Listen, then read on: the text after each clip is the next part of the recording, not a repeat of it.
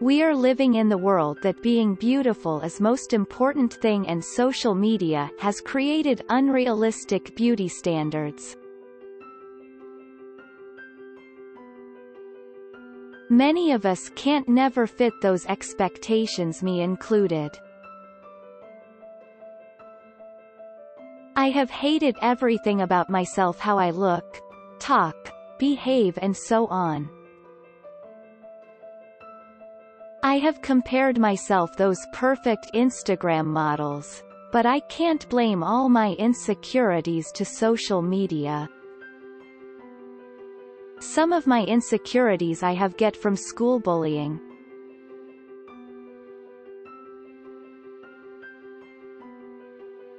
I started to hate how I look when I was 12 years old.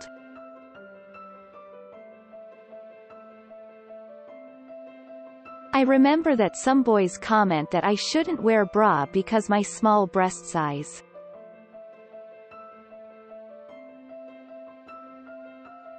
That comment has stayed on my mind to this day.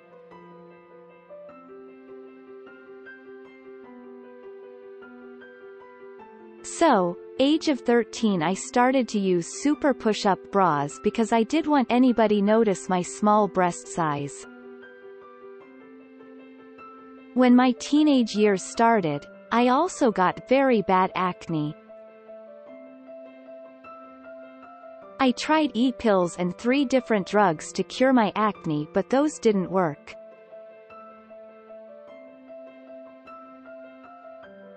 At the same time, I have dental braces and I must use glasses so I could see in school to the whiteboard. In my teenage age there was popular TV show Ugly Betty, so I was compared to the main character.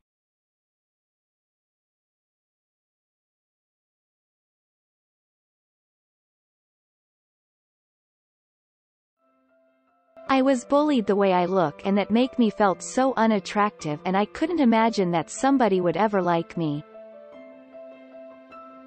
When I try to cover up my acne by makeup, then they comment how much makeup I would use and how it makes me look even worse. I was raised up very strict parents, so my knowledge wasn't same level than my classmate.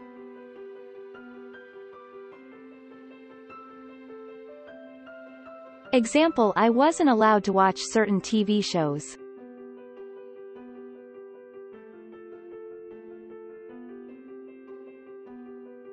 Of course, bullies make clear how stupid I was because I didn't know what they were talking about. When I was 10 years old, I was asked, do I know what sex mean, and I hadn't had this talk with my parents yet. So every day my whole elementary and secondary school time I was laughed at lack of knowledge about sex.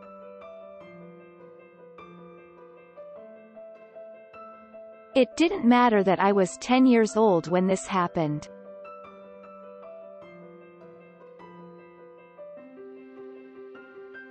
So, my elementary and secondary school time my bullies make clear that I was stupid and ugly. Verbally bullying wasn't enough, so they started steal my staff examples, pens, notebook and so on.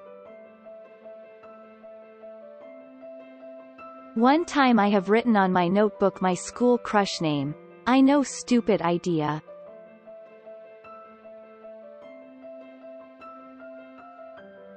Of course, when my bullies had taken on my notebook and saw my writing, so they started to tell everybody what they have read.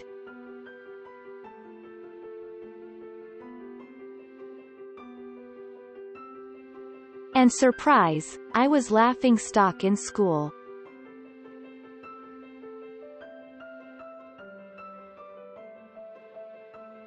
Because who would want to date this ugly girl?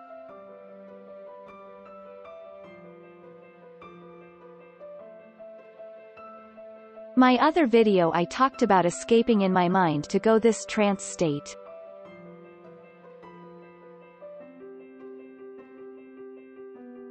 Which mean that the reality start to fade and my imaginary to take place instead. I don't notice real world around me, but my subconscious mind take care of what is happening in real world.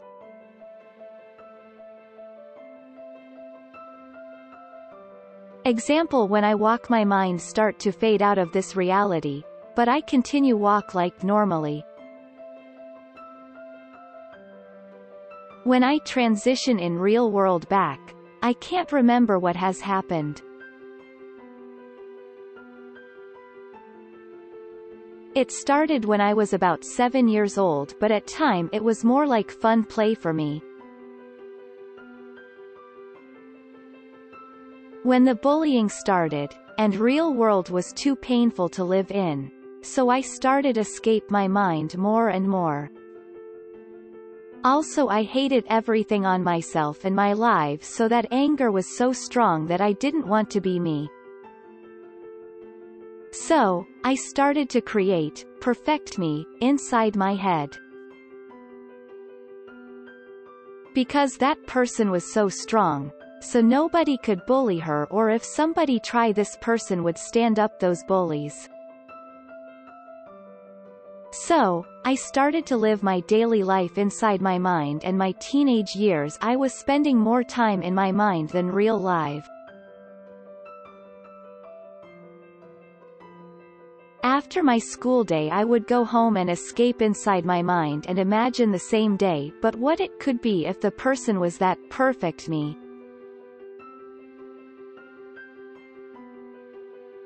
And still this day, when I am 26 years old, I can't accept my real life. Because I have spent more time in my mind, lived there my life as this perfect me.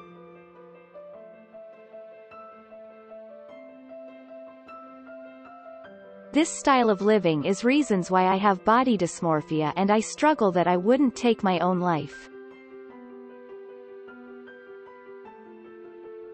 The real world and this imaginary are too far apart each other that I can't never be and live like this, perfect me. That mindset has caused me to not care am I still alive or not. Small part of me still believe that is possible to look like her, so I have done couple plastic surgeries. One of those was boob job, and why I wanted to do that takes back at that time when I was told not to wear bra because my breast size.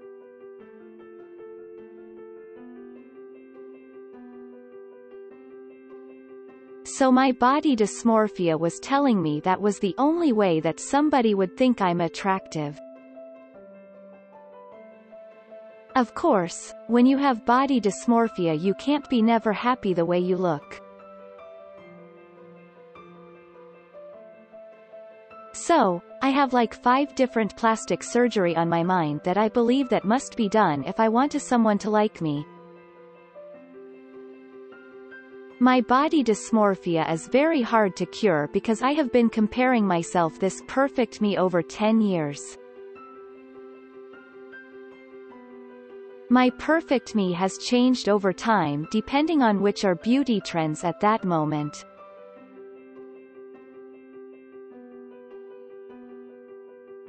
I don't have cure for body dysmorphia, but for me most helping thing is the be on my own on save place at my home. Also, because I have social anxiety, my dream is to buy my own house far away from cities and have a lot of outdoor land. Now I am living in apartment, and I have a balcony and my mind is peacefully place when I am taking care of my plants on my balcony. I want to spend my time in the garden and make my food from scratch.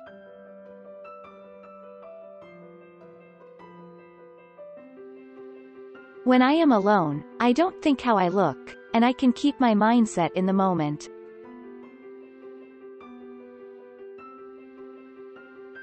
I have noticed when I talking to myself it's helping me not escape in my mind.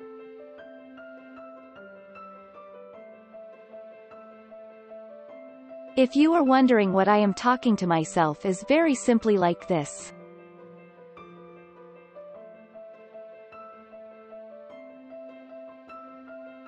Those strawberries are ready to eat in next week and I should make strawberry jelly.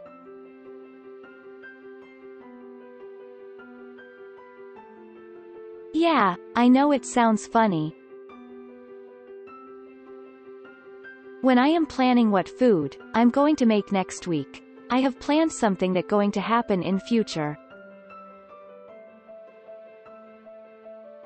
To me is very hard planned my future because I am used to think that I don't have nothing in this world.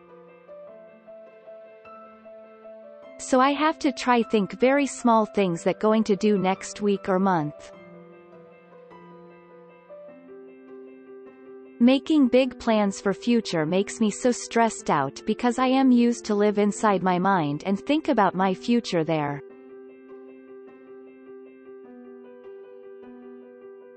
I have very hard time think about my real life because I hadn't done that very long time.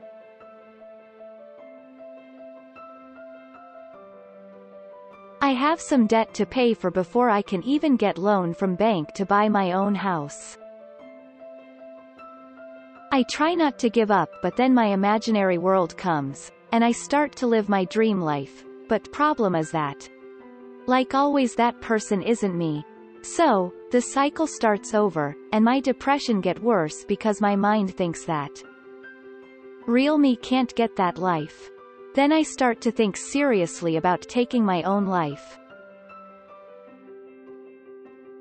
Now I have good medication so it's just habit that when something that I have planned don't work I start thinking that way automatically. Luckily nowadays I have friends that I can tell how I really feel so I can process my mind in real life.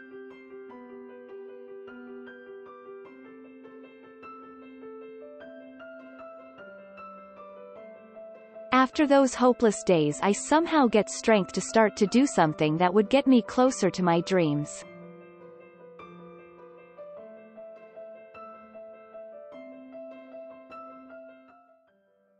That's the reasons why I have GoFundMe page, so I don't just sit and do nothing.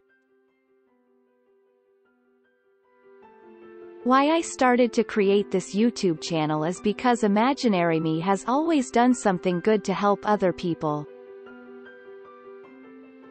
She has courage to talk about her mental illnesses and help those who have same issues.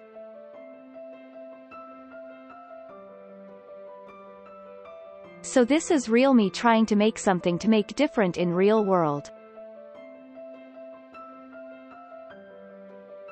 This is small step to make real world and my imaginary world to come closer each other.